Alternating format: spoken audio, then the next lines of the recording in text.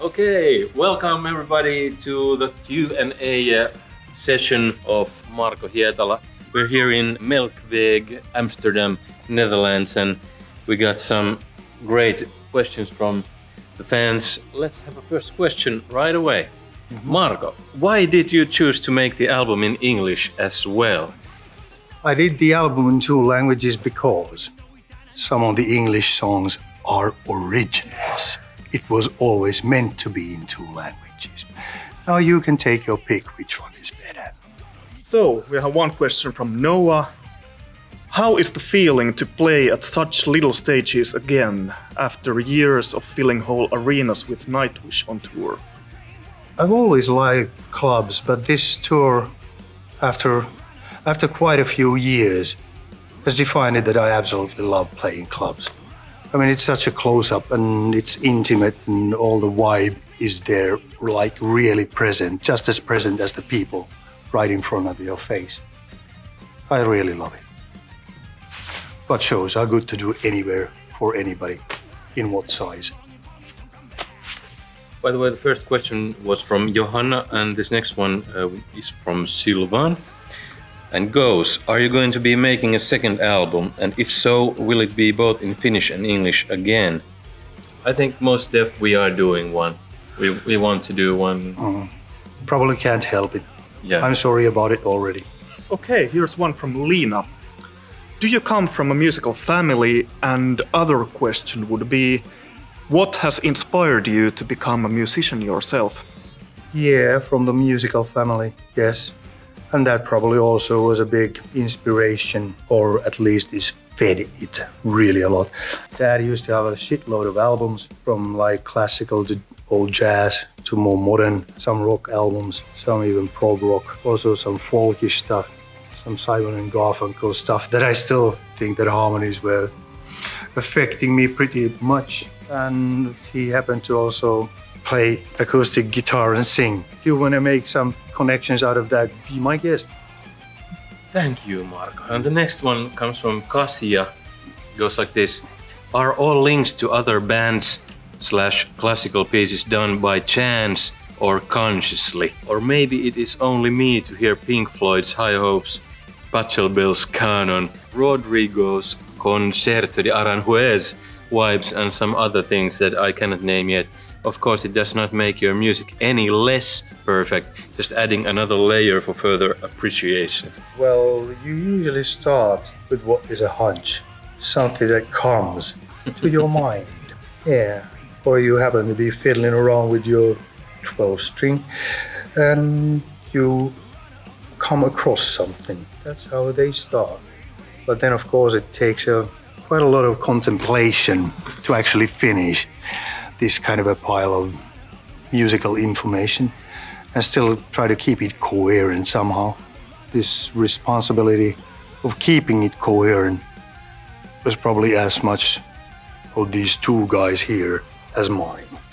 If we move on from the very artistic stuff to very mundane, Mike wants to know, Marko, what gear did you use for your bass sound this tour? I think people are gonna be disappointed about this, but I just have a preamp with a pretty nice distortion and it goes straight to PA and then also straight line sound.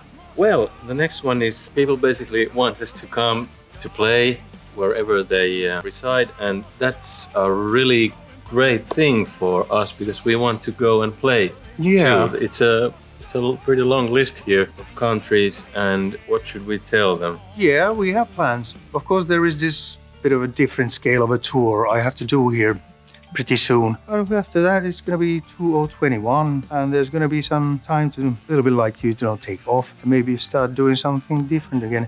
So if you happen to know promoters, or if you happen to type promoters into Google and start pestering them with emails and all that, and come on, bugger, bring Mark and his boys over. Come on, dude. Then maybe something will happen. Yeah, that's actually cool. If you want to help the cause, write somebody, write your local club, wherever you want us to play, and tell them that it's a cool bunch of Idiots. Hard prog toting morons that you want to have a show to watch, so we'll come. Yeah. It's only a matter of arranging. Persistence. Yes. If you book them, they will come. Yes. Yeah, in the words of a legend. Vera wants to know, do you feel you sing with more emotion in Finnish or English? Or is there no difference?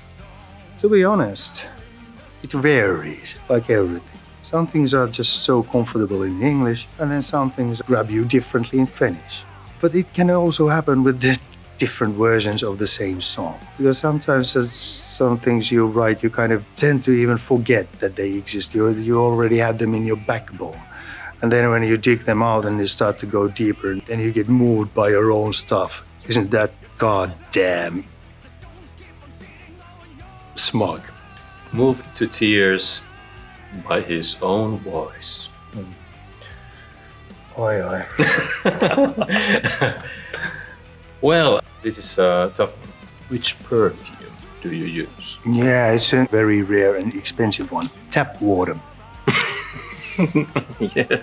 Sasu would like to know, why do you play bare feet? Don't you get splinters from the stage? That so far hasn't happened. But the bare feet thing kind of started when I started going bare feet at home and outside at summer and all that. And it had a nice effect to the posture and sense of balance and everything. And well, you see the result. I'm going even more naturalistic. Well, I have to walk outside soon. God damn it, he got me. Well, that's it for you guys, and let's wave them off. Thanks for this great tour. See you someday, somewhere, over the rainbow. My name is Tuomas, Marko is Vili. We love all.